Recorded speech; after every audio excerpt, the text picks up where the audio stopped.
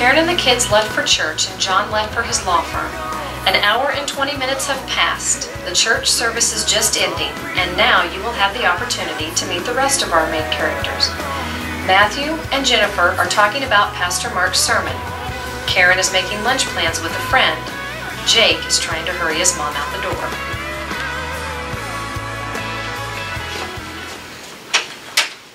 So that was pretty cool what Pastor Mark was talking about. I liked hearing more about heaven because I always think about my dad being there.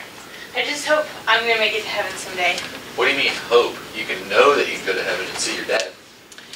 Yeah, my mom is 100% sure she's going to heaven, but I don't feel sure about myself. Well, why don't you feel so sure?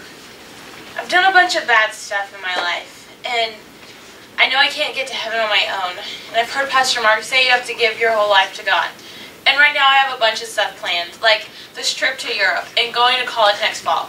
If I become a Christian right now, he'd probably want me to save the money from the trip and give it to poor kids in a third world country. Or go to a Christian college and become a pastor's wife or something. Jennifer, when you commit your life to Christ and you ask Him to be your Savior, He's going to guide you in every decision that you make throughout your life. But He's just not sitting up there waiting for you to give in to Him so that He can make your life miserable. He loves you, and He wants you to be His friend. After all, He suffered death in the most horrible way on the cross so that you can spend eternity with Him in heaven. Let me tell you from experience is that having God in your life, it just makes it so much more exciting. So, you don't think God's going to make me a pastor's wife? I don't know what God has in store for you, Jennifer. What I do know is if you follow Jesus and you put your trust in Him, your life's going to be more exciting than you can ever imagine. Yeah, I guess I should just quit worrying and trust God. So, if I give Him my life, I can trust Him with the decisions of my future? Yep, all you have to do is put your trust in Him. Are you ready to do that? Yeah, I think I am. Will you help me, Matthew? Yeah, let's pray. Repeat after me. Okay. Dear Jesus, Dear Jesus, I know that I'm a sinner. I know that I'm a sinner. Please forgive me of all my sins Please forgive me of all my sins. and come into my life. Come into my life. I love you, Jesus. I love you, It's Jesus. in your name, amen. In your name, amen. Awesome. Hey girls, guess what Jennifer just did? What? I accepted Jesus. Oh my gosh, that's so good. Thanks. So cool, Jennifer. Thank you. Hey, we're going to celebrations later on. You want to come?